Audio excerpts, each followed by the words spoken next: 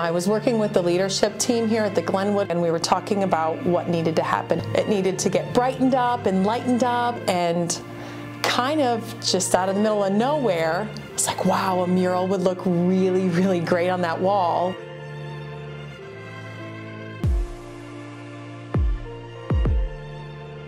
I have been aware of some of the work you have done and your energy and your passion.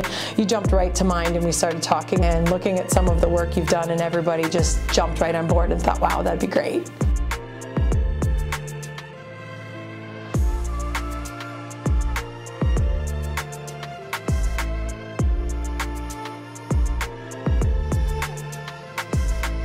The staff was pumped. They were energized, right? Because it's just something different and something fun.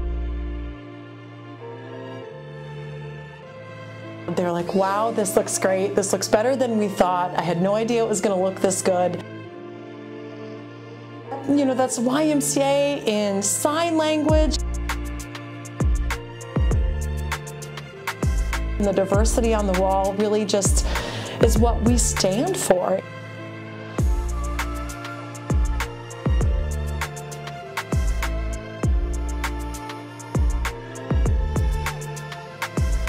I just think the way the whole thing came about, very organically, it was the best possible decision that we could have made. The final product speaks 100% as to what we were looking for in that space.